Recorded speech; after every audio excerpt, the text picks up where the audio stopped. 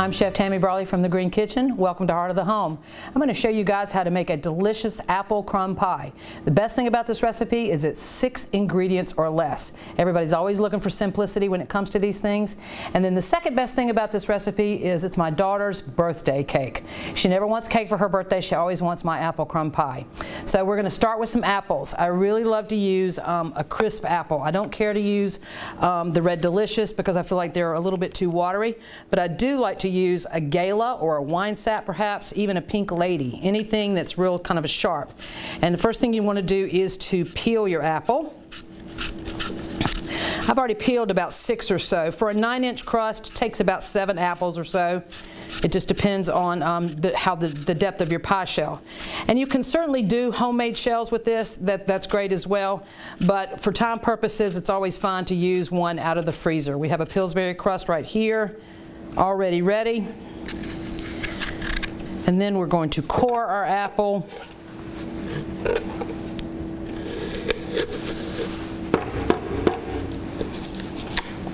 All right, then we throw our slices into a bowl. And then we're going to take about a ½ cup of white sugar mixed with a teaspoon of allspice. I just like allspice because it gives it all of those flavors there, not just cinnamon. If you don't have allspice and you just want to use cinnamon, there's nothing wrong with that. But I personally prefer to use allspice. And you want to mix that up. And you want to get this going pretty much first before you do the rest of your pie. All right. And now you want to make your apple crumb topping. And as far as your crust goes, there's a couple different rules of thumb here. One, you can either dock it, meaning using a fork or a pie docker. You can pre-bake it or not pre-bake it. The difference being when you do pre-bake it, you're going to get a crispier crust. If you don't pre-bake it, it'll be a softer crust, but for apples and for as long as they're going to bake, it's going to taste delicious. In this case, you can also dock it or you can brush it with an egg wash. We're not going to do either of those at this moment in time, but we're going to leave that pie shell there. And then in another bowl we have about a 1/3 cup flour, and we're going to add about a ½ cup of brown sugar.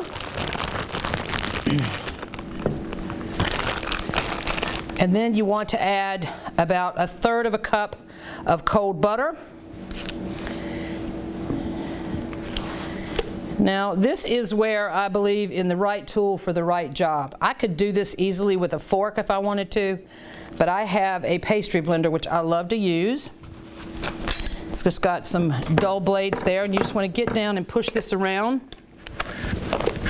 Oh, I lost a butter there. Okay, let's see how much of a mess I can make while I cook.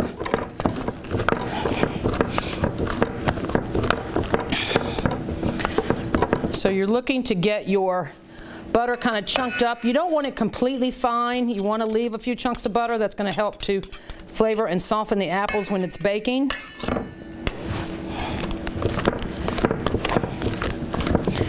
It's also better to use brown sugar for the crumb topping as opposed to white sugar.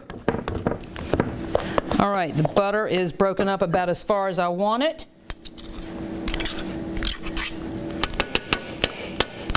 All right, now to put the apples into the shell, this is somewhat important. I would not want to dump the apples directly into the shell because a lot of water would have developed on the bottom, and I really don't want this pie soggy. So in addition to either docking the crust, as I mentioned at the beginning, or to brushing it with an egg wash, I would not dump the water from the apples in. Use your hands or a slotted spoon and put your apples in. Now what I typically like to do is do about half of the apples and then come back with the crumb topping. Do some of the crumb topping here. And I've made those pretty pies with the lattice toppings, and they're delicious, don't get me wrong, but there's something about this recipe that's just so much more attractive and tastes so much better. So we've got the rest of our apples, and it was about 7, as I said, and these were Galas.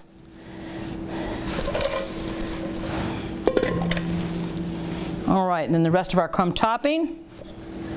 Am I going to make a mess? Probably so. But is it going to taste delicious? You bet.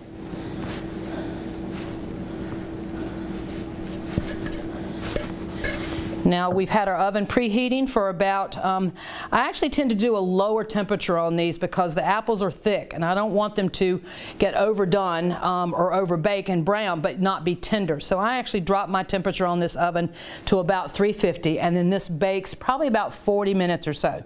So we'll see that finished product shortly.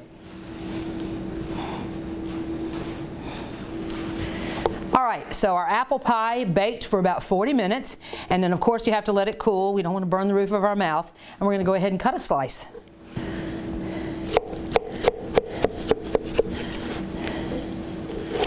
This is a delicious apple pie. I know a lot of people are kind of purists. They want just the pie itself. I know some people like ice cream with it.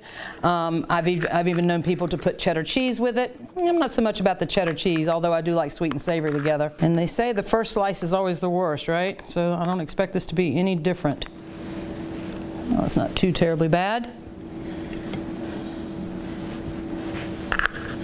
Let's get some of that extra on the bottom there, right?